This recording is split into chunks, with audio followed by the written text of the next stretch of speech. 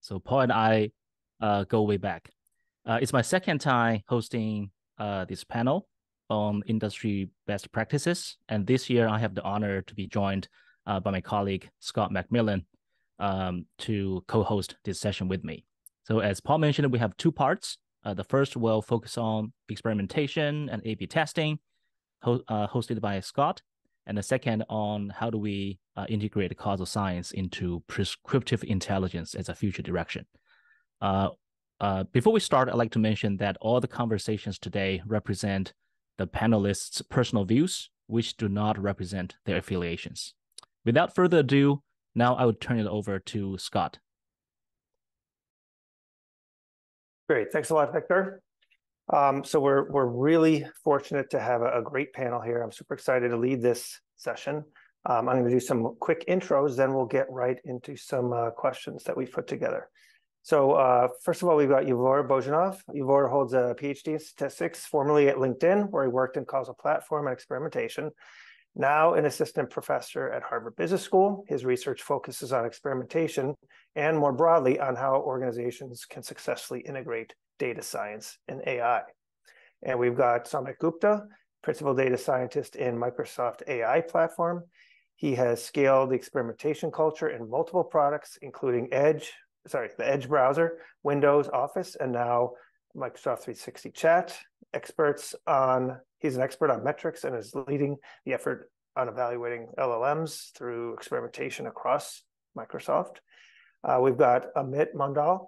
Amit leads digital analytics and experimentation at American Express, responsible for improving outcomes in all things digital, customer acquisition, servicing, payments, and platforms.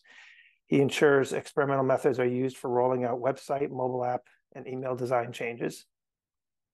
And last but not least, we've got Ben Skrainka. Ben has helped numerous stakeholders achieve their objectives by leveraging experimentation, machine learning, and statistical analysis. Currently, he serves as a data science manager at eBay, where he provides thought leadership to drive experimentation culture and methodology across the organization. So as you see, we've got a great mix of people with experience in industry as well as academia. And so quickly for myself, I'm at Fidelity Investments. Victor and I form a lean and mean team focused on experimentation for one of the key business units. And I learned experimentation on the job really over the last 12 years, leading experimentation programs and teams. At Fidelity, we drive on focusing culture experimentation, expanding the footprint to new teams and channels and initiatives, establishing quality methodologies and standards, all with an end goal of allowing our product teams to innovate with a safety net and use data and experimentation to make decisions. So with that, we'll dig right in. And Victor, you can keep me honest on the time here. I'll do my best, but I mean, Victor and I would love to talk for hours with these folks, but we will work within the constraints of the conference here. But first of all, to start, we'll talk a little bit about experimentation value and KPIs. And a broad question to start is how can or should experimentation contribute to overall enterprise goals? Meaning, what's the role that experimentation can play? And maybe Somit or Amit would start us off here. I'm happy to go ahead. So yeah, last year, Iavor and I, we thought about this question a lot when we were putting together our article for the Harvard Data Science Review. And the answer we came up with was that there's impact at two levels. One is at the individual experiment level. It allows you to, a good A/B test allows you to understand the causal impact of your change, which is really powerful, that you can have like true accountability that your change is causing this metric to move. That, first of all, is really good in terms of direct feedback to the feature team, but also gives us confidence to roll out that change in a safe manner. So we can test it out.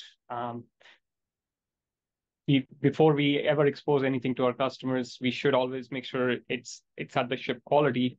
But even after that, we need to be humble that we may have not fully understood our customers' needs. So this A/B testing allows us to safely roll out a change by incorporating user feedback early. At an organization level, what it does is even more powerful. That one, it allows for a consistent and democratized and scrutinizable decision making across the board. So we can have set policies about these metrics should move in this direction. Only then we would ship. And then as we make multiple ship decisions across the board, we will have data about that. These are the things we shipped, and we can even go back and evaluate whether our strategy, our decision making was good or not. So that's really powerful. And second thing it does is it democratizes the ability to explore lots of ideas. We talk about like how there are lots of ideas. It's kind of like a bell curve in terms of the ROI from ideas. So most of the ideas you get none or maybe little impact. But then there are some ideas that can really kind of take off your product or tank your product. So in both cases, or in all cases, experimentation helps to safely explore this universe of ideas and get the most bang for your buck. Amit, would you like to add something? I very much should. So I think, thanks for kicking us off here, Somit, and very glad to be here with all of you. So in my role, I'm going to bring in a little bit of the realist's view in terms of how experimentation can and should add value. So I think the should part is very easy to answer. Yes, it should add value. And if anyone has ever worked in a large company, you would know that if it doesn't add value, it's not going to get funded for next year. So unless it's adding value and unless you can connect the outcome of your program to something, the big boss cares about, you're going to be running short of money very quickly. So I think it's very important that as we think about being purists when it comes to setting up an experiment, when it comes to reading the results of an experiment, when it comes to designing an experiment, we also keep the perspective of the business in mind, which in some ways cares a lot more about impact and less about how you get to that impact, of course, within moral and ethical and regulatory boundaries. And within that, I think of experimentation's impact in two different ways. And this has been popularized more by Jeff Bezos. I think of one-way streets and very large strategic goals that companies have or business units have, and then everyday problems that crop up in terms of design changes, UX changes, algorithm changes, offer changes, personalization impact changes, and so forth. And I think the second set of problems, we must incorporate experimentation. I can't believe there are other better ways of answering questions than an A/B test, set up as an RCT. And not doing it is you're going to get to answers that are over a period of time have more errors than you would like. Now, coming to the first set of problems, large strategic problems, one-way doors, they may or may not be amenable to experimentation. If we as a company, and American Express is a credit cards company, if you wanted to launch an entirely new country or launch an entirely new product, could we experiment into that change? Probably not. I mean, you've got to have some articles of faith that tells you that it's a good idea. You've got to have a set of analysis that points to the fact that it is a great idea. And then hopefully experimentation can add to your understanding of the problem space. And there, I do not insist that every such problem that we have in American Express is experimented into. Hopefully this gives folks a bit of a framework to think about as they think about experimentation in their own companies. Great. Thanks for that, Ben. I'm going to shift to you, but just to keep us moving along, I'm going to have you start off our next question, if that's okay, which is, so when teams are, or programs, teams, organization, they're running experiments, and their learnings, maybe as Amit said, they're gauging some impact. But how how would you suggest teams and organizations kind of battle or work out that tension that exists naturally between short-term experimentation findings and how that can impact longer-term strategic decisions? Yeah, this is I think, a challenging question many of us struggle with on a variety of dimensions, both across teams. If you think about even in the short term, if you don't have good, and so I think that the heart of this is a lot around metrics, because as an economist, I think once you start measuring something, that creates an incentive. And so the leadership needs the right metrics that align people with the long-term incentive. Now, measuring long-term performance is super difficult, particularly if your world looks like mine. You deal with things like cookie churn, so you can't run long-running experiments. It's very difficult. These long-term holdouts are very unsatisfying. So you're then in the world of trying to identify proxy metrics. There's a paper by Susan Athey and other people.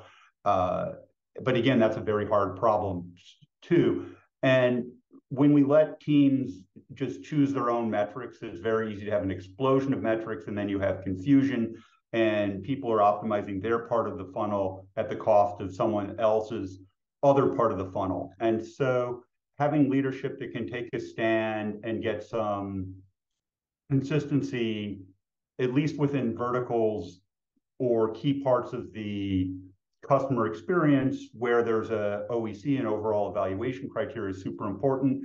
I think the other thing that Somit's done a lot of work around is this measurement of metrics and understanding how we find good metrics, and also create an institutional knowledge store. But it goes back to measurement, because once you start measuring, that's an incentive. So I think I can pass it off to someone else. Great, thanks, Ben. And Ben, we're disappointed not to see your dog running around, but maybe he'll show up later. Oh yeah, I'm single parenting, so you'll probably hear some barking. Fortunately, she's sleeping. I don't know if you can see her. Yeah, she's usually more active. All right, so Amit, you want to chime in on this one?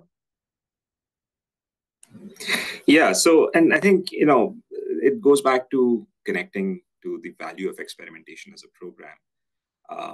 I think it's always easier to experiment around short term and the here and now.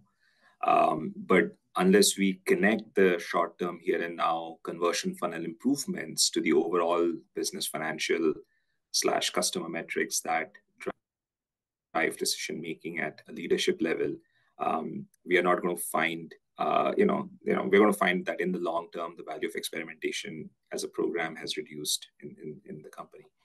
And so I strongly encourage my team to think about, what they should look into as part of the experiment, and which is going to drive the immediate decision making. But they should also look into other longer term goals. For example, revenue. I can't believe a company does not look at revenue as a goal. And yes, you might be improving your part of the funnel, but if the kind of customers you are now converting get you lower revenue than whoever was coming through before, hey, that's not going to be a win.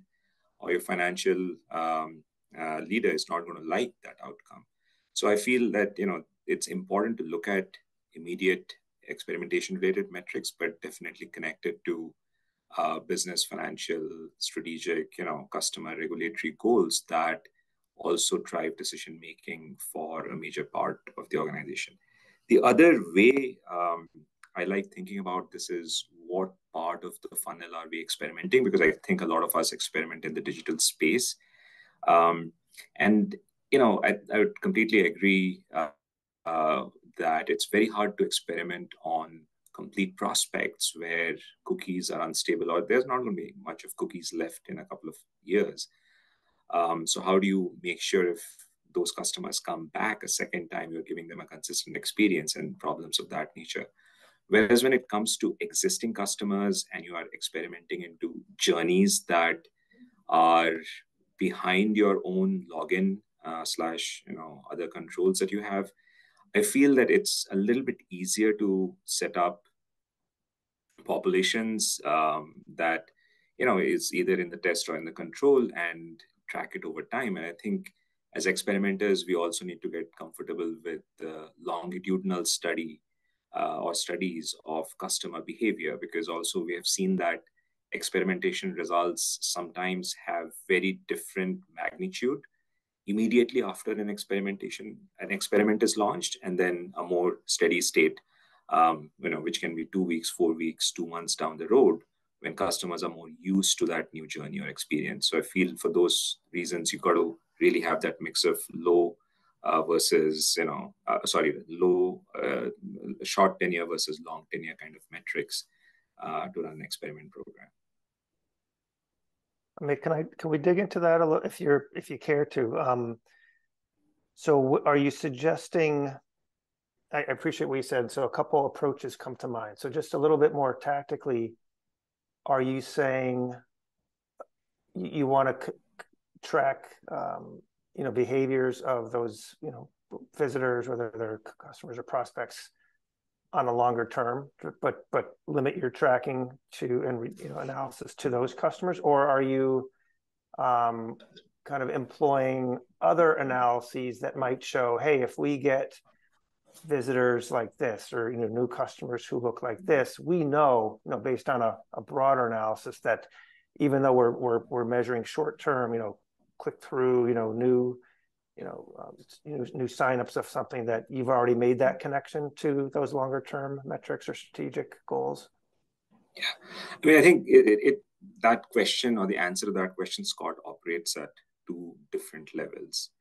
So one is a simple prospect versus customer. I think for most companies, the prospect population changes over time and over very short duration as well. So whoever is coming to your website today is not the same person who's going to come to your website tomorrow. It's just a different group of people. So I think that is a challenge that's hard to solve.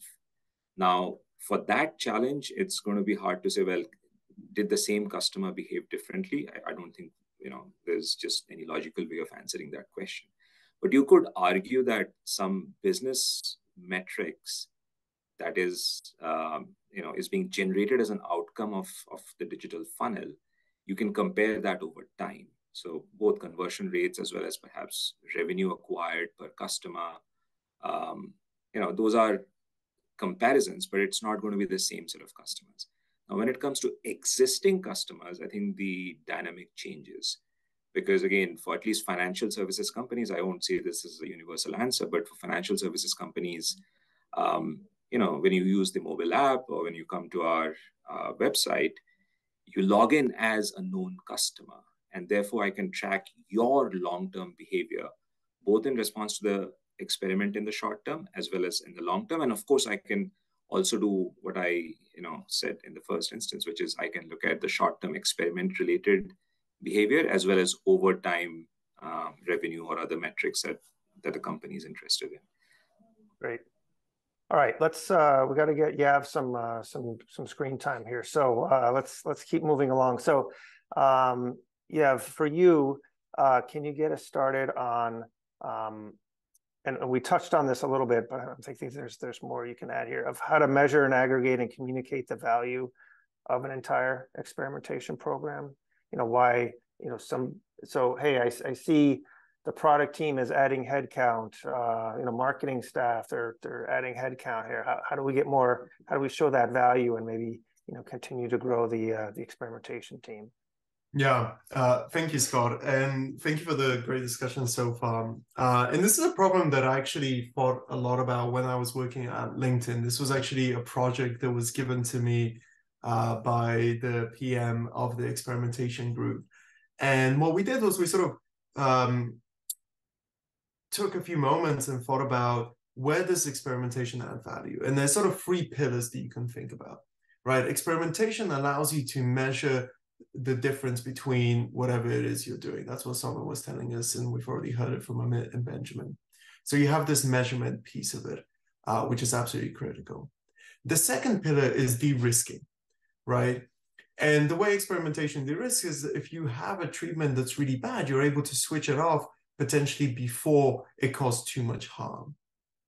And this potentially you could measure. The third pillar is learning. And by learning, I mean when you start the experiment, you figure out maybe what's working well, what's not working well, and you can try to incorporate that knowledge into the sort of the next iteration of the design. So what we did at LinkedIn, and we actually have a paper that's online on this, we basically realized, well, we can't really measure the value of measurement.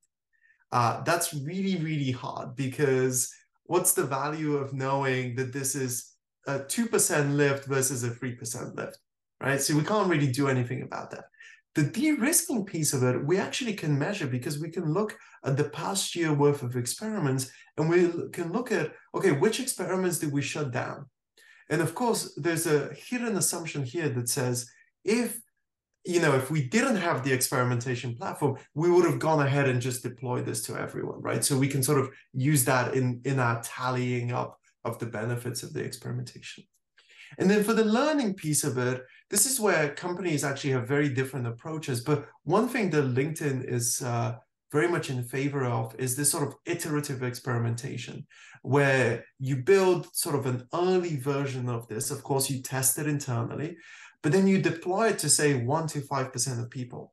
And you use that information to figure out how you can further improve the product. So I can give you a very concrete example. So in one instance, LinkedIn launched this new algorithm, and they noticed it was not performing very well for specific sort of groups of people in the first iteration. They used that information to go back, adjust the algorithm, and basically update the algorithm so that it was able to sort of do more personalization and do better performance on those. So we can sort of attribute that delta, that learning, to the experimentation platform. So if you take this and you tally this up, right, you have the de-risking and the learning. When we did that at LinkedIn, we showed that the experimentation platform, if you add those two things, leads to an additional about 20% improvement on sort of one of the key tier 0 metrics. And then you can take that and you can actually break it down by specific use areas, so you can sort of see which areas are getting more value. So that's really how I've seen it's sort of a successful way of trying to communicate that value and trying to capture that. That's great. I love that framework. Might incorporate some of that into our approach.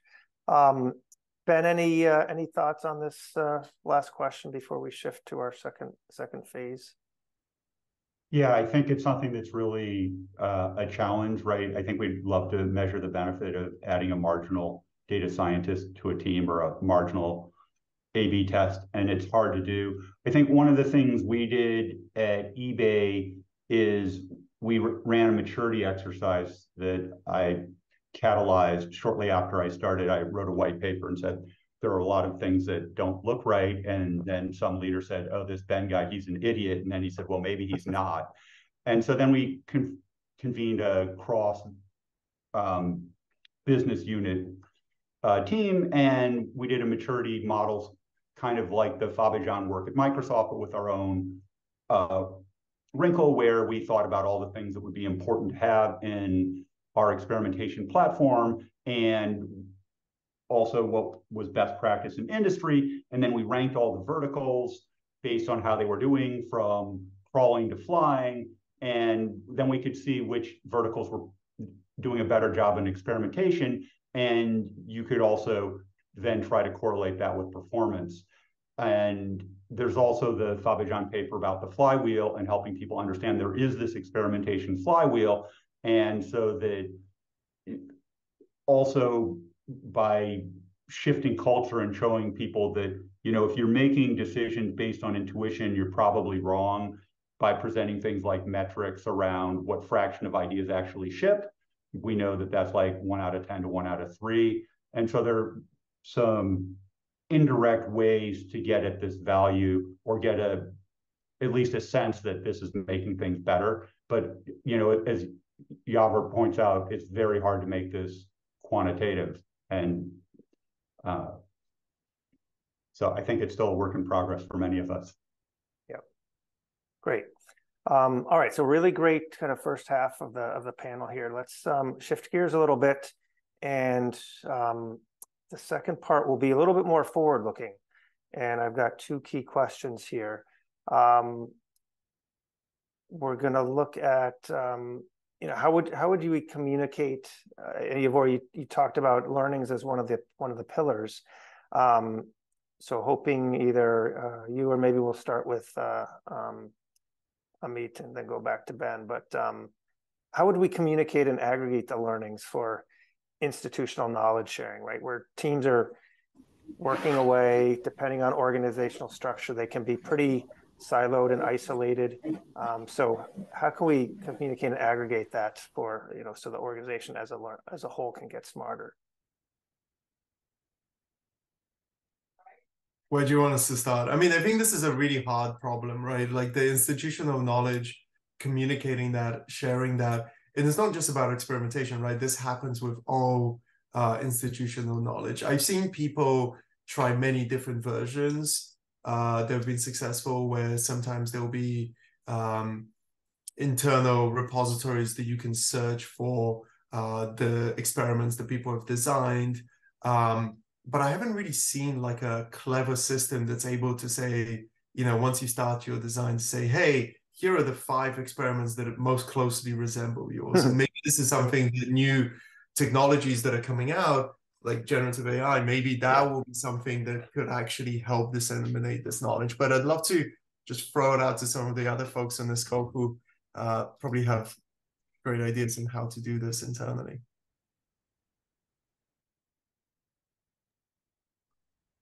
Yeah, I'm assuming I'm next. So, yeah, thanks. And I think that that's certainly something we think about, first of all, is, building an institutional knowledge store, because we know about availability bias. It's very easy to have certain ideas and it's harder to have other ideas. And so I really push people at eBay to make sure you're exploring all of product characteristic space, right? As an economist, I think of my product as a bundle of characteristics, and availability bias, particularly since MBAs like to change teams regularly, it's very easy for them to run certain seemingly obvious but bad experiments that you would like to only run once.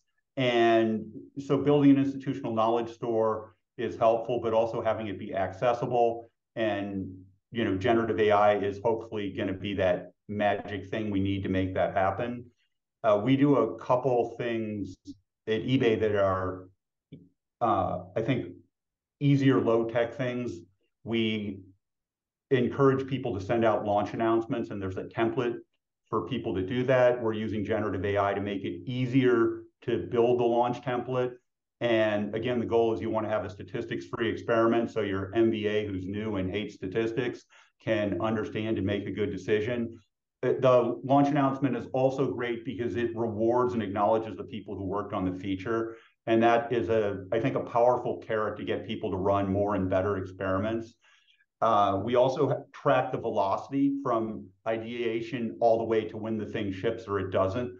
I think things we don't do well that are important are negative results, because otherwise we can end up with this bias where we're always, only publicizing what we ship and burying things that are negative results, which are also very important learning, because you can, and we certainly have teams like this, they run an experiment, it gets a negative result, you learn from it, and that enables you to build that magic feature.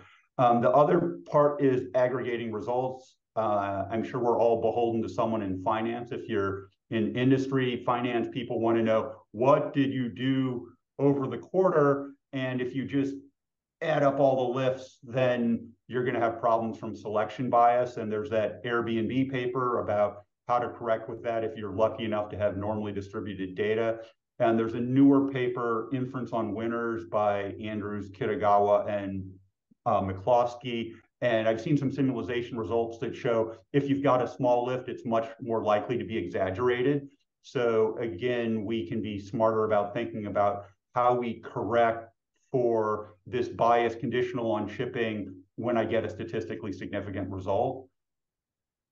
So those are some ideas. And then I think that's probably good for now. Yeah, that's great. So, for those of us in companies and organizations that are struggling with this, like I think there's no magic bullet here. I think you try different things. Try what Ben said, what Iavor said.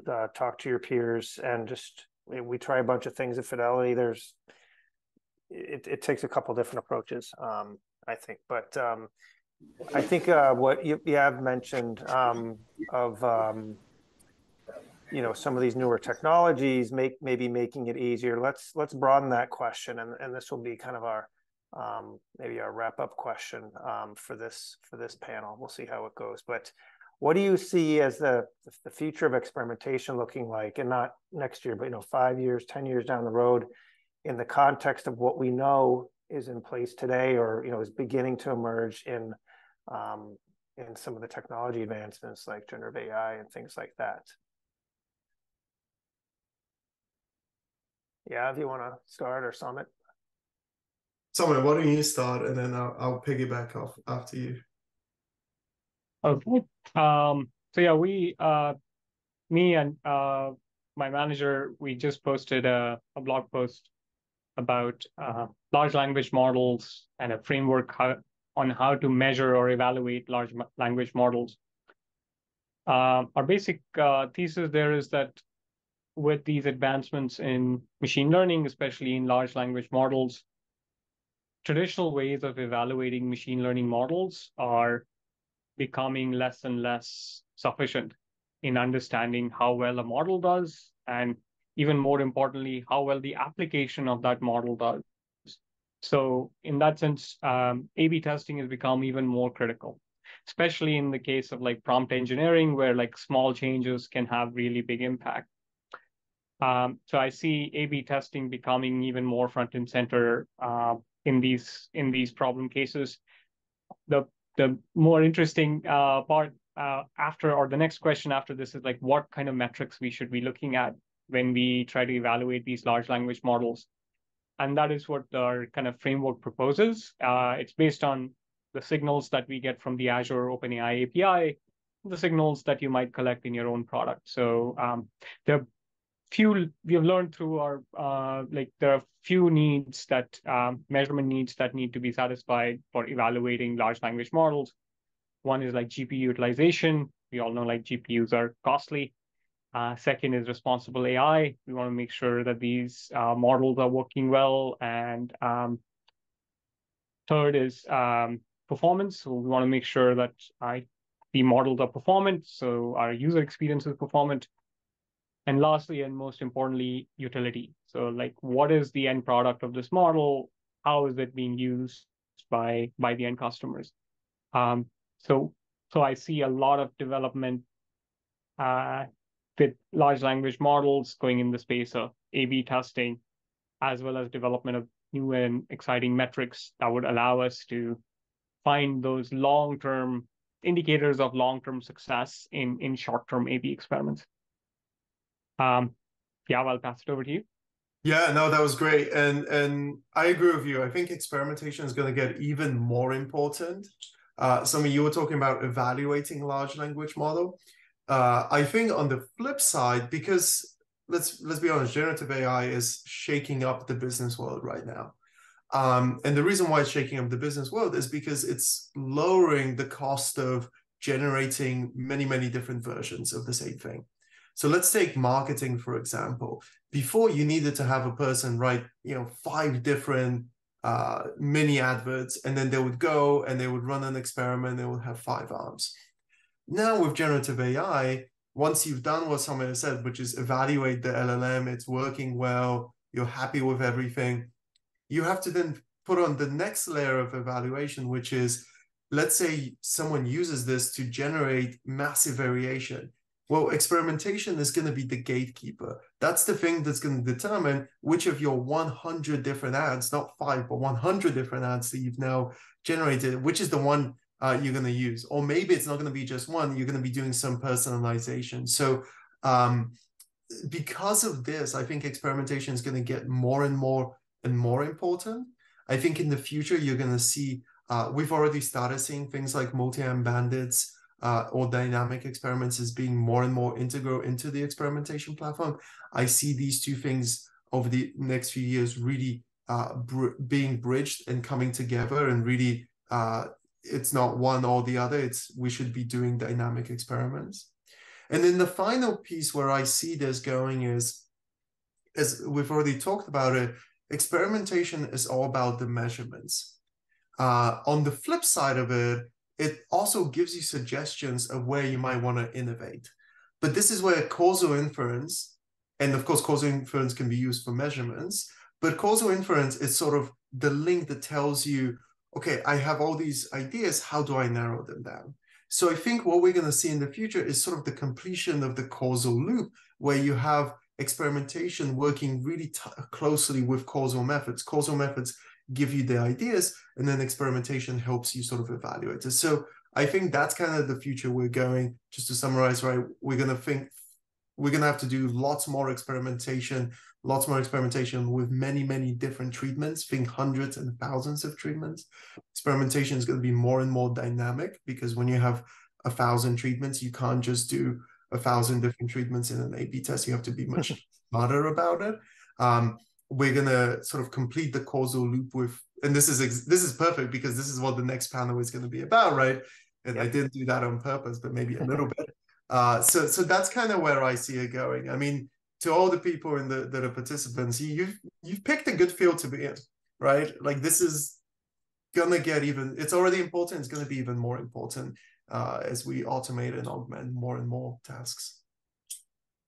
Yeah, I mean, like I said, I've been in experimentation for a while, and it always seems like there's just something else down the road that to get excited about. Oh, like the North Star, we see a paper published by one of you folks, or read an article, go to a conference, and something to apply. And it's just that best in class, or that, you know, finish line keeps, in a good way, keeps moving forward. So it's definitely one of the reasons I love the field. Ben or Amit, anything you wanted to add on this question, or should we go to the last? I have a very... Yeah, go ahead. I have a very science fiction-ish view of this one, which is I'm hoping for artificial entities who are going to replace existing customers, and you can then expose your variants to these artificial entities, and that's going to give you the answer instead of waiting for customers to come to your site. I'll not hold my breath for that future, but hopefully we'll come to something like that, and we'll see where we net out. By the way, that was a joke. I was going to say, hopefully they have money to spend too. Hopefully they have money to spend. Yeah, I'm a huge fan of simulation. I think there are people who build, these offline playback mechanisms already, and maybe we can get smarter about that. I think that my closing thought on this is that while all these methodological and infrastructure advancements are amazing, they're the dogs, okay. I think the limiting factor is culture. That's the gating thing that really limits how well we do. And some of you may be fortunate to work in high functioning cultures, and others, cultures are challenged to teach people, even getting them to run good bog standard frequentist A/B tests well and reliably in a trustworthy way, and accumulate knowledge. And so improving our ability also to affect culture change and build that culture will make these new methods have even more impact. And so I would just encourage people, don't forget about culture, because we have to bring people along, and making experimentation simple is another place where we can use these technologies to increase the impact, so that you can imagine an MBA who can talk to Siri, and Siri can run a A/B test for him. Yeah, Ben, I couldn't agree more. It's exciting to keep pushing the envelope on, standards and methodology and approaches and technology, but at the end of the day, that you still need to work with the teams to, continually just, like you were talking about, the, de-risking and the value of learnings, just to get them to embrace experimentation, and then they can take advantage of everything maybe a team or a experimentation COE has put together. So, all right, well, let's wrap up. And I just wanted to, I see maybe one question. Victor's going to monitor those, but if you haven't noticed, there is a Q&A kind of functionality, should be typically, I guess, at the bottom of your Zoom panel. So if you have a question, we can try to answer it live, or perhaps after the conference, we can aggregate these and get some responses to you, trying to get back to you. So let's wrap it up with, and I know a bunch of you talked on these, but if there's any final kind of challenge that you see for teams and enterprises in the experimentation space, maybe looking in a little bit shorter term into next year, and gaps that they might need to close. Any suggestions there? Maybe I'll throw one out there. I think the biggest place, I think a lot of us here have experience doing sort of B2C experimentation. The place where experimentation has really not taken off, because basically A/B testing doesn't really work, is when you have B2B, where you have very few customers, or you don't even have access directly to the customers, and you can't randomize. Think, P&G, they don't have direct access to their customers. So I think this is one of those areas where if you speak to those companies, they don't really know what to do. So this is a huge opportunity if we can figure out how to help those B2B companies. Yeah. Thanks. Anybody else have thoughts on this one?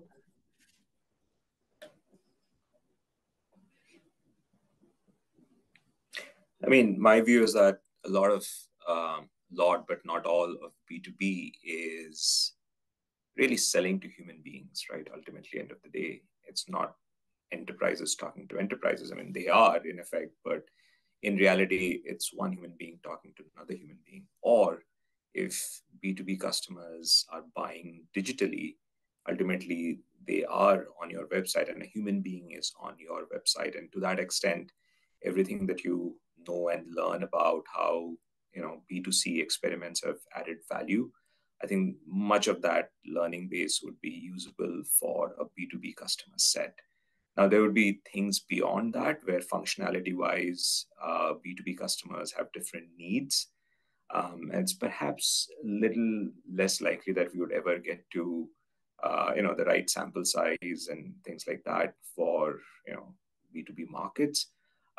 But still, I mean, I think, there is enough learning in that B2C segment that can probably be transported over. And I feel without trying to boil the ocean, that's a great place to start. Yeah, I would say the challenges continue to be metrics and culture. How do you know we're measuring the right thing and it's the right thing for the long term? And then how do we encourage the organization to do the right thing or follow a culture that would lead to the right outcomes? These are not new problems, but with more advancement in large language models and AI in general, it'll be harder for us to just think about it in a meeting room where you just have two versions, A and B. It's a lot more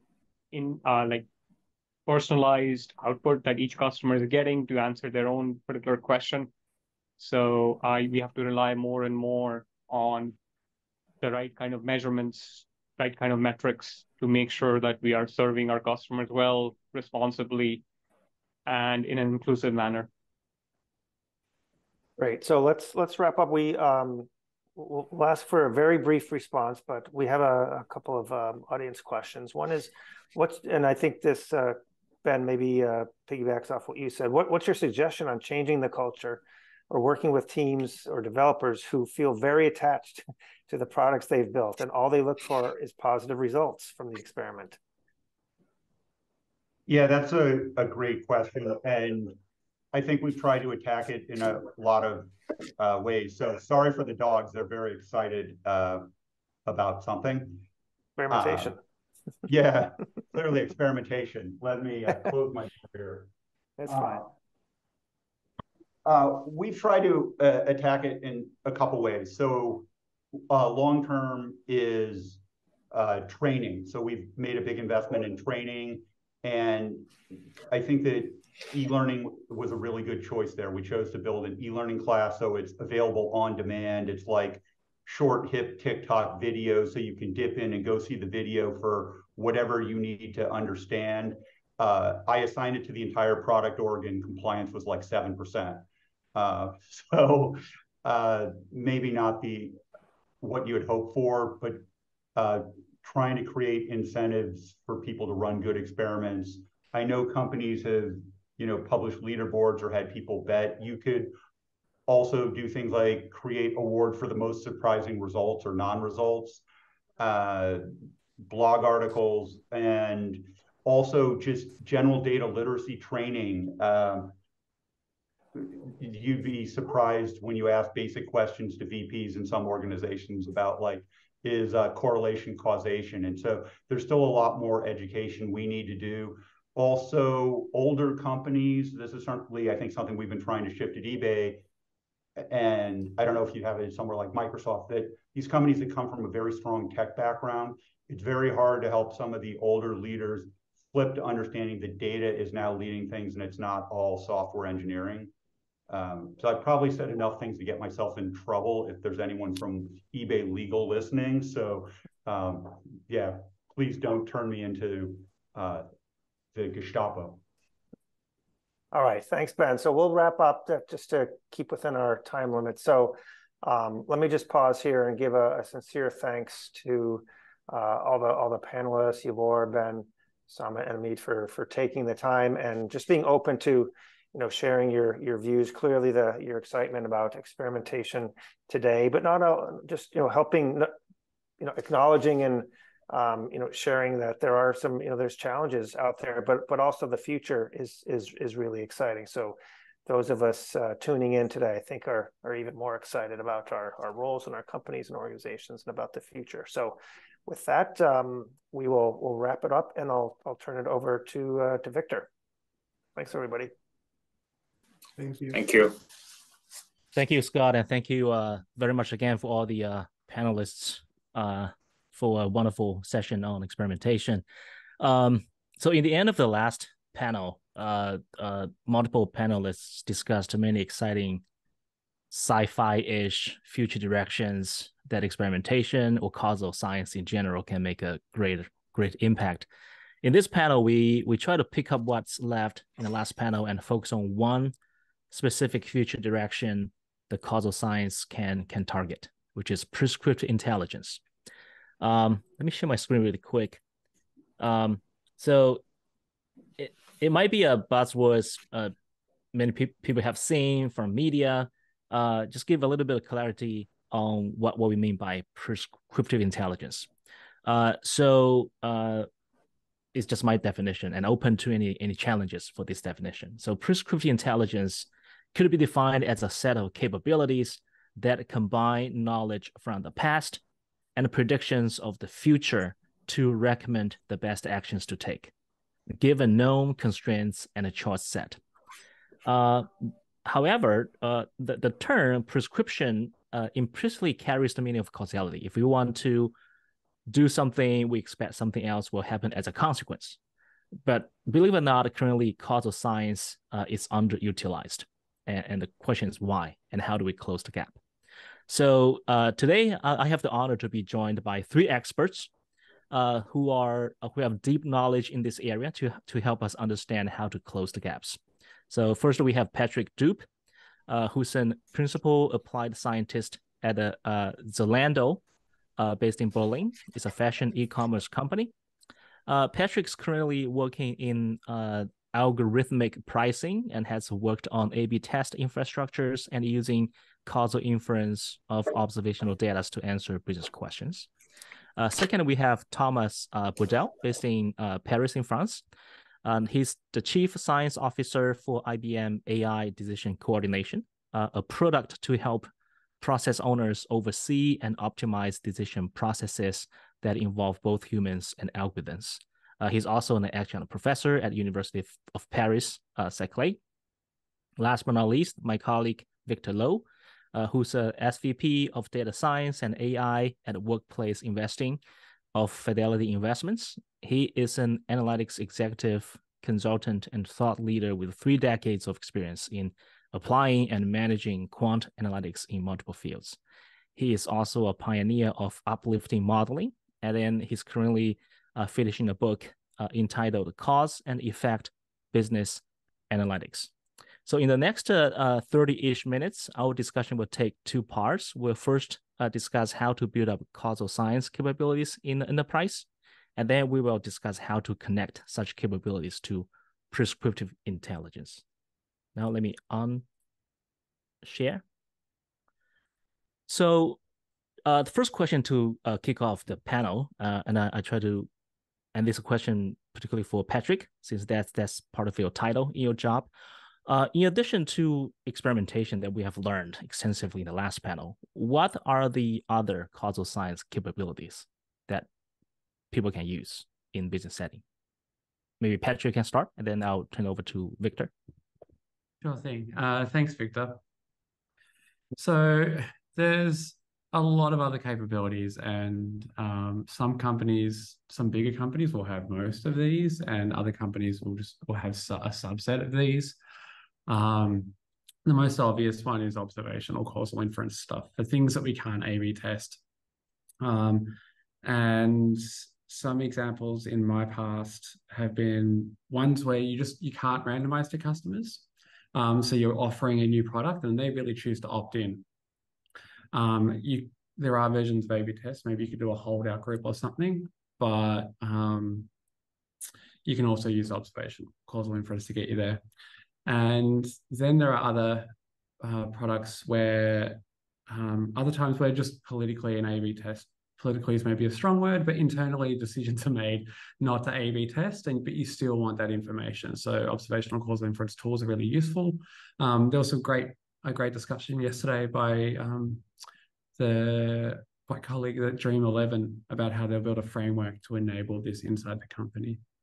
But beyond that, we have things like recommendation systems, right? And so what recommendation systems are going to do is on a homepage, we choose e-commerce firms and other internet firms will choose what to show the customer, what to show the user, and we're choosing from a set, right? Historically, this has been like a machine learning, like a lot of supervised learning, but it's a causal problem. Like we want to know what's the incremental uplift of choosing a particular piece of content.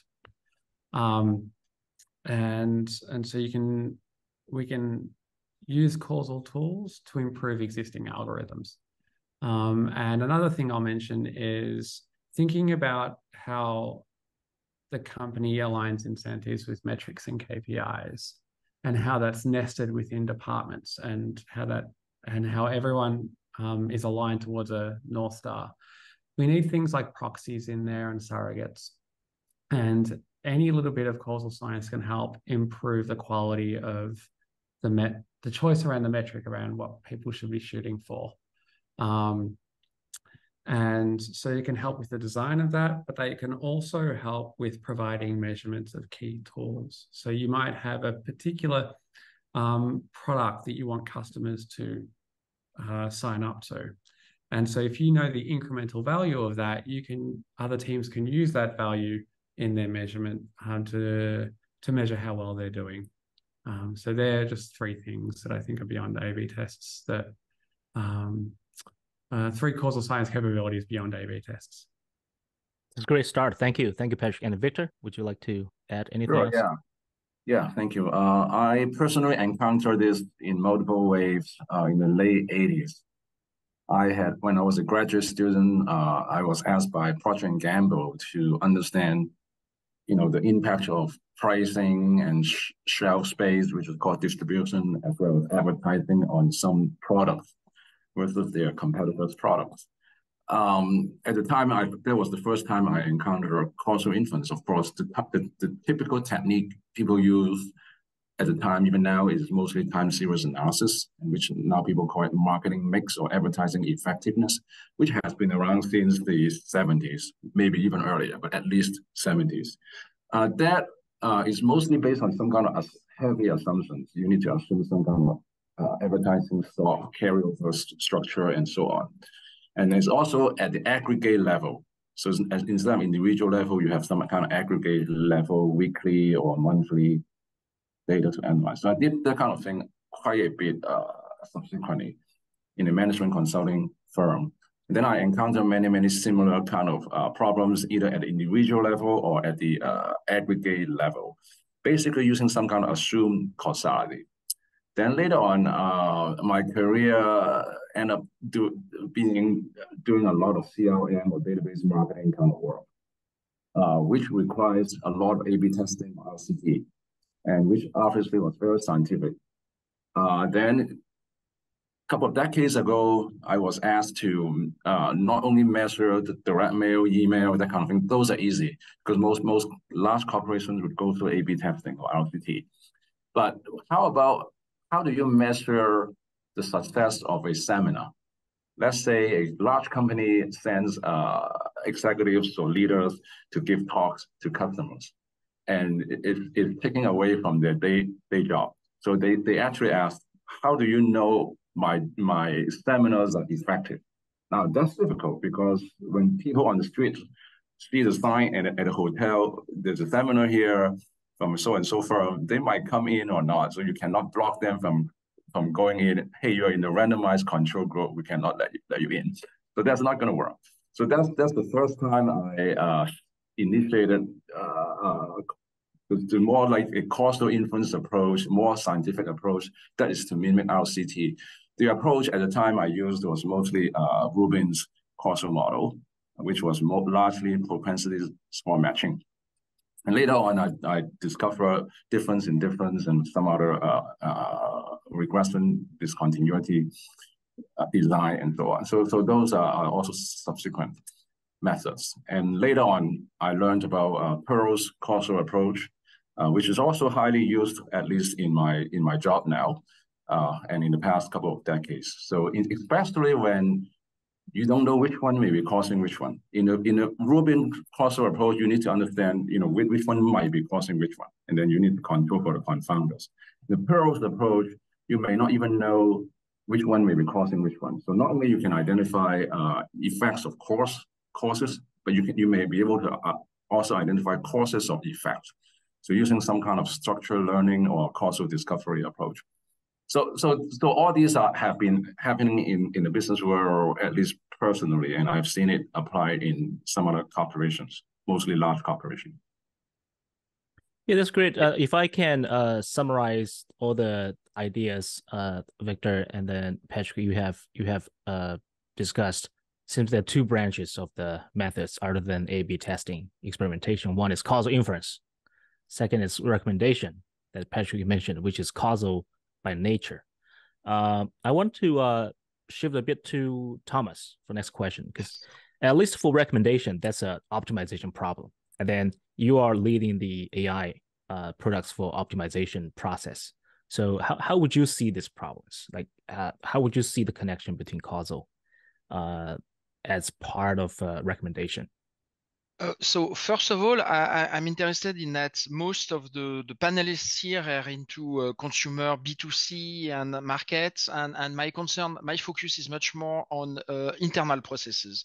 Like you have 5,000 bank clerks and you are trying to make sense of what are they doing and how they're doing it. And that's my use of causal science, is trying to reconstruct the workflows from observations. So I think that to answer your first question is what are the causal science capabilities other than experimentation and A/B testing? That's typically I'm not involved in A/B testing. I'm involved in that kind of things. The second aspect about the question that could be answered by causal science in my particular process, which is and this is something that you did point out earlier, is the notion, the generation of explanations. Because when we have 5,000 bank clerks and something like 100 or 200 processes that these bank clerks can be assigned, like handle this overdraft policy, this overdraft alert, handle this fraud alert, etc. How do you make sure that all of them are at the same level or have some kind of common background and common ground to build on? And typically in nowadays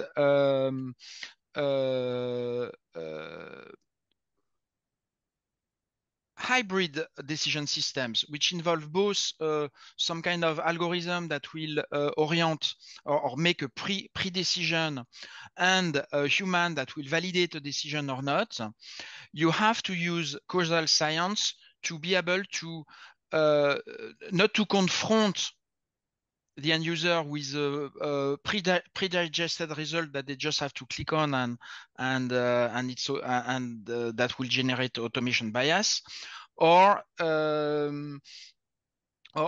conversely produce such recommendations that are so surprising and so absurd that you will lose trust of your customer in the recommender system. And that's, I believe, where causal science can be very helpful. And that's typically not at all the type of use cases that the other panelists address.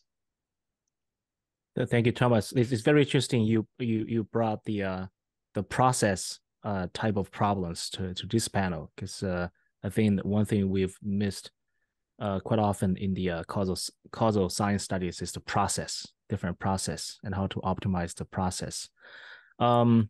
I'm trying to connect the dots here. So Patrick, you mentioned several methods to inform product optimization, and Victor, you mentioned especially the causal structure learning from Judy Pro, which requires some Bayesian knowledge of the past. And Thomas, you mentioned how the process optimization works among different processes.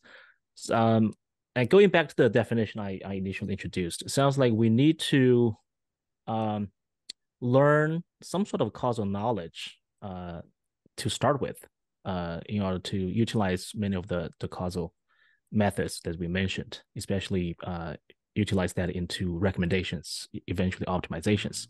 So initial question is, how do we translate? First, how do we learn such knowledge? And second, how do we translate such causal knowledge about the past into recommendations? If you can give some examples of end to end, that'd be perfect. Should we start with Patrick? Yeah, sure. So I just want to actually clarify, when you say learning such knowledge, do you mean the knowledge about these methods, or the knowledge about a business decision? About the world, about the causal structure of the world? Okay, cool. Yeah, how do we get the knowledge about the causal structure? I lean heavily on colleagues in product who understand the business process a lot better than me. And just interviewing people. Like, it's a really nice advantage we have with learning what business processes are, as opposed to, say, in academia, where you have the world out there, is that we can sort of talk to everyone who is involved, given enough time, talk to everyone involved in making the decision, right? Because all the decisions are made internally. We have all of the code, so we can chase down the code. We can learn how things are made. All decisions are made. And so that makes it, that's a real advantage of doing sort of observational causal inference in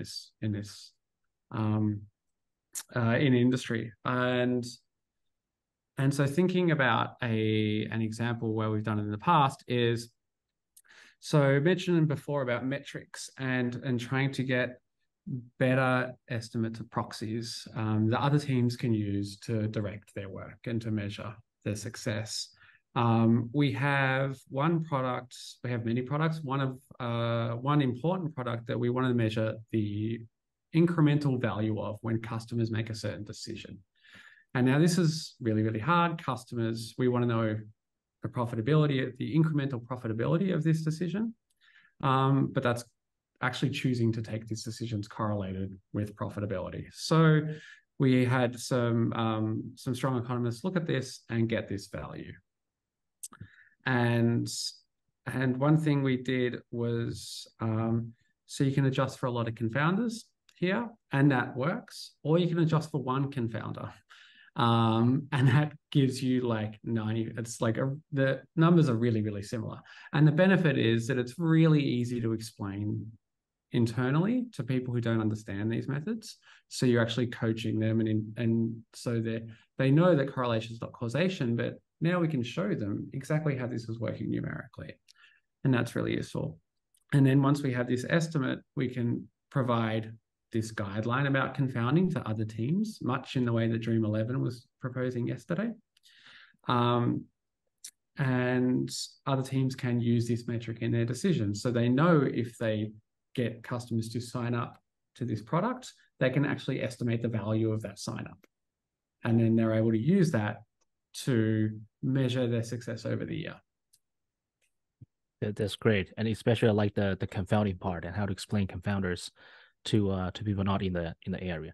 So Victor, I know you have a lot of experiences juggling between domain experts and then the statisticians or technical people. And then what is your experience in building the knowledge of the past, especially the causal knowledge? Yeah, I think there are three approaches, and they are you can use the combination of those three. The first one is basically common sense, and we all have some common sense, and we know that, let's say if you have variables like age and gender, let's say, and you know that gender doesn't change age just increments every year, and nor the other way around. And if your company is doing some RCT, that kind of thing, you know that gender and age also don't affect your company's launch of that campaign. So there are some common sense already you already know quite often. And the second is the domain expertise, the domain knowledge. And that really, relies on your expertise and your experience in this industry. Third, if you don't have the first two, or even you have some of those first two, but you only have partial knowledge, you still can rely on structured learning. And there are many structured learning algorithms that allow you to infer the causal graphs of that. And there's no guarantee that it's highly accurate, but it's at least giving you some ideas which one may be causing which one. So it's a combination of those three in general. Great idea. And Thomas, I know your job is not limited to causal models, but with my limited understanding of optimization, you need to have some model to start with. So what is your experience in terms of building a model of the past? Indeed, I don't really. It's fairly new for us to venture into the basically Bayesian networks, because my most of my experience is in prescriptive analytics, and the way I present it usually is I like to say that most of machine learning that we know of is descriptive intelligence. In a sense, it's about describing the world from induction. Whereas prescriptive intelligence could be more described as deductive intelligence. That is to say, we from facts that we observe, we deduct how it should be, and causal science should be there. It's very natural as you presented, but let's face it, it's still fairly new. And one of the reason I believe that it's yet in its inception is that it's actually very hard to gather all the stakeholders of a business process or when a business decision has to be made, and to place them at the same level. If you introduce them to a graphical model, they're just going to say, please summarize me. Or please make it simple, and I'm sorry, but it's the complexity of things, and vice versa. If the data scientist comes and say this is the ROC curve and this is where we should set our cut point for the classifier that we did, and then the guy says, but my workforce of 10,000 bank clerks is completely overwhelmed by the place where you have way too many false positives. So how do we do that? And what matters in order to optimize the business process is to bring these people together and have them each express their constraints in their own language, so that we can have in the middle, so they can come up. Each can take the constraints of the other into account, and they cannot come to something. And this is what we're trying to do. And I think that this is the key to the future adoption of causal science in general. Trying to make things, trying to develop tools. And I'm not talking just graphical models, because this is not really understandable, to make them understand. Thank you, Thomas. I think you have foreshadowed my next question. And also, it seems to be related to the definition I introduced in the beginning. To have prescriptive intelligence system, we need to understand the goals, and we need to understand the constraints. And then those two seem to be part of the knowledge that we need to seek from human subject matter experts. So the next question, so we shift to the second part. So how do we connect the dots from causal science to the future, the ideal prescriptive intelligence? So what is your, so I provided my personal definition, but I'm open to challenges. So in your personal views, what would be your vision of the North Star of a prescriptive intelligence system for an enterprise? Maybe you can go back with Thomas, then Victor, then Patrick. That is to say me first? Yeah. Okay, so I think that as I hinted at the very beginning, prescriptive intelligence delivers optimal results and optimal when you provided the constraints and everything, but it's just not digestible by the decision makers. And my perspective is from human factors. How do you make the decision makers capable of understanding a complex, simplex program, linear programming or anything like that? And for me, this is my current use of Bayesian networks is to try to define very complex mathematical programs into the gist of those programs to make them digestible by high-level executives who have to make a decision on what the 10,000 people workforce will do in the next months, how they will work. Great. Thank you, Thomas. And Victor? Yeah, so early this year, I actually published a paper with a professor friend on a causal framework and a causal descriptive framework. Can I share my screen? Yeah. Okay, I'm going to be just really quick. So basically, we talked about that already. What is our objectives first, and then what are the desirable outcomes we want to achieve? What are the decision variables that you can change with the constraints, and what are the insights, models, data you have? And then you find a solution to solve this problem. And through this process, you might have to deal with causal inference. So, in our paper, we actually addressed situations when causal inference is required, and also situations when causal inference is not required because you already know the causality, or maybe it's very straightforward. You don't need to apply causal inference techniques. So, but in many cases, you do need causal inference. And as a result, this is a combination of multiple techniques involved, such as machine learning, predictive analytics, optimization, or constraint optimization, as well as causal inference. And it requires multiple techniques. So we summarized many of these examples in our paper. Happy to disclose the paper. Yeah, if I can pause for a second, Victor, could you expand on, because this seems to me it's a bit unclear, how do you connect the causal inference into optimization? Are you trying to build a model, structural model from causal inference and use the causal model for optimization? Just put things a little bit into the context. Say if we want to personalize things, how do we utilize this framework? Right. Probably the most obvious example was when you're doing something like marketing, and you may encounter a lot of possible treatments and a lot of customers. And how do you know which one to assign to which one, right?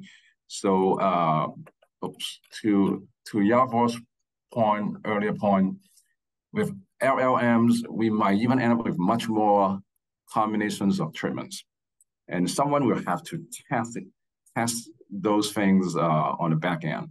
And you almost have to run an experiment or do causal inference one way or the other. So you have to somehow infer the causal impact of each of these things. It could be channel specific, message specific, and also individual specific. And then with that, you can optimize it if you know all that information. There's usually lots of treatment combinations, and you will need some kind of constraint optimization to handle it. And that problem actually has been around since at least the early 90s. And as far as I know, from the credit card industry first. So I was in the 90s. I was a consultant. I was a management consultant for some credit card companies. They were already doing heavy experimental design, analytics, analytical modeling, as well as optimization in this area. So it's more. I think we will be doing more. This is just one example. There are many examples that can apply the framework that I just mentioned. Gotcha. It can be used to reduce the variance that could potentially be the treatments. Optimize the treatment for each person, basically. That would be Gotcha. That's just one example of the framework. Great. And Patrick, what do you think? I think they're both very good answers. What I would add to them is that, so we're talking about like making the right decisions and using causal science to do that. What I would have in my North Star is just one extra layer on top, or component at the end, where it's like, what are the value of those decisions and how can we feed that back in to the whole process? So that teams know where they sit in the org and they know how they're contributing to the org and the company's long-term vision. So I think this will help keep everyone aligned and make sure that if our proxies do start to deviate with distribution shift and what have you, we can come back and realign and make sure that we're still making the right decisions. Great. I think one key challenge to reach to the North Star would be how to engage key stakeholders to align their goals and constraints, as Thomas suggested earlier. So what are your thoughts about how we should engage key stakeholders? Where do you see the frictions or challenges down the road? Victor, do you want to start with this one? Yeah, I think I can think of two areas. There could be more than two. One is obviously awareness or visibility of causality and optimization, especially causality, both for the business stakeholders as well as within the academic community. And I said it because even though causal inference has been around for probably close to 100 years, it probably started with people like Jerzy Neyman and some famous economists almost 100 years ago.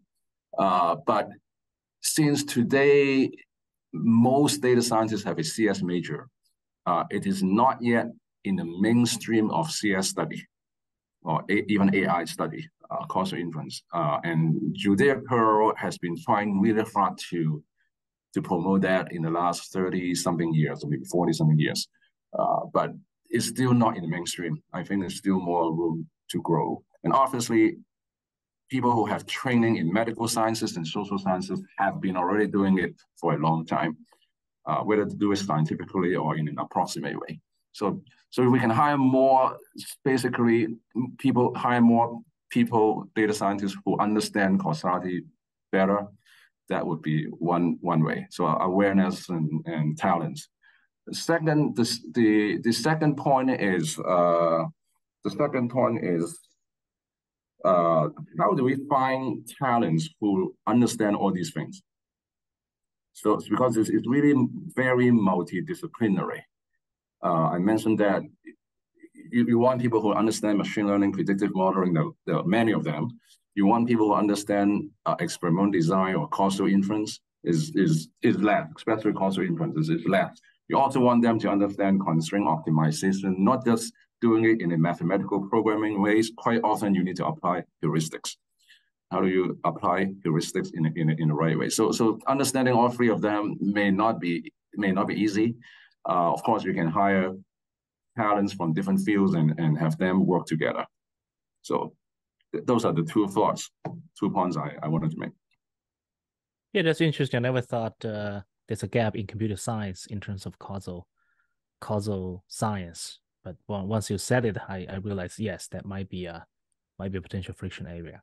I want to turn over to Thomas, because as you mentioned, you work on bringing humans and algorithms together, and try to engage both into the process. So, and this is a question you raised earlier. So the difficulty of engaging different stakeholders in goals and the constraints. So how do you work on that? So, I think it's fairly interesting that the domain of prescriptive analytics has evolved. It started with linear programming and row optimization, and over the years between the 80s and the 90s, started to emerge a new concern, which was robustness. So there was a stochastic optimization the goal was not just to find the optimal solution according to how it was defined. It was also to ensure that if the parameters change a little bit, the solution does not degrade too much. And since I think the beginning of the 2010s, the new challenge becomes simplicity. So whenever an operations researcher is tasked with devising a solution for some reason, the old school one will just search for the optimal solution. The new school one will say, okay, but is my solution robust? And what I see in the newer generation is, can I explain this solution to my boss? And this is how the people win the stuff. I can share a slide. I don't want to make promotion, but I mean it's just an example. So that's just feel free to do some shameless self promotion. Okay, so and I'm not going to talk about the product, but I'm going to tell you how much time do you have? 2 minutes, or I want. Okay. Yeah, we have a couple of minutes. Okay. Yeah. Okay. So I because I don't want to. So okay. So the whole product line I'm working on started with a project we did with a bank. Just one small thing that you need to know is that in Quebec, there is a delicious gravy called poutine. And if you actually try to order from some poutine from Quebec to Europe, and you unfortunately say in the comment, this is for poutine, your transaction will take a little bit more time. And the reason is that it could be taken as, is this for Vladimir Putin? And of course, Vladimir Putin is under financial sanctions, so there will need to be a review. This is an innocuous problem for you, but for a bank, it's a huge problem because you have, for 1.5 million transactions per day, you have 50,000 alerts that are raised.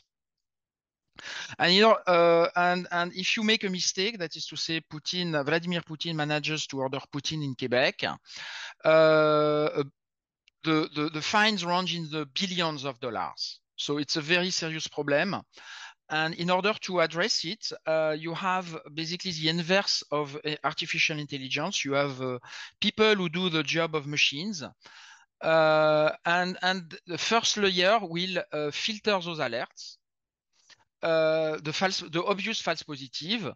A second filter will, human layer of filters will study the cases a little bit more, and finally, in the end, you have only 0.01% of fraud because Vladimir Putin knows better than to say his name when he wants to order Putin. It seems very obvious that we should use machine learning to do that, to supplement the UI. It seems the obvious type of applications for machine learning. And indeed, this is how the project started, and we came up with a lot of solutions which we thought were acceptable.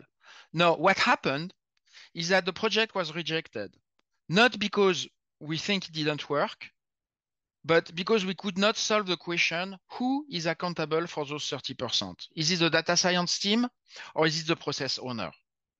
And this is the product, the product line that we're doing is attempting to answer the questions, who in a decision process should design, how do you arrange between the algorithm, with the recommendation, how do we take into account the possible automation biases, and in order to be able to always answer who answers the decision being made, and most importantly, do they have the means to accept this responsibility? I'm not going to take much more time, but basically we are providing a development environment where you can test various hypotheses and answer this type of questions in an interactive way so that everybody can work together on the performance models, the cost matrix, and come together to view how to make the best of humans and machines. Thank you, Thomas. I have to admit, I probably need another 1 hour full session to understand what this is really about. Yeah, but we have one last minute to close this this session. We could have time for maybe just one quick question. There's one question on how is optimization an iterative process over different counterfactual scenarios? Who would like to briefly answer this question? Can you just clarify what you mean by that? Sorry. So the question is, so counterfactual scenario, I think that's the method behind the causal inference, right? And then do we see optimization as an iteration over running different counterfactual scenarios? Yeah, I can have a little comment on that. So we have, in some of my work, we have a large forecast being fed into an optimization problem. And we want to improve this optimizer. And we've been working on that over the last year. And one question is does it work better? Does the new version work better than the old version?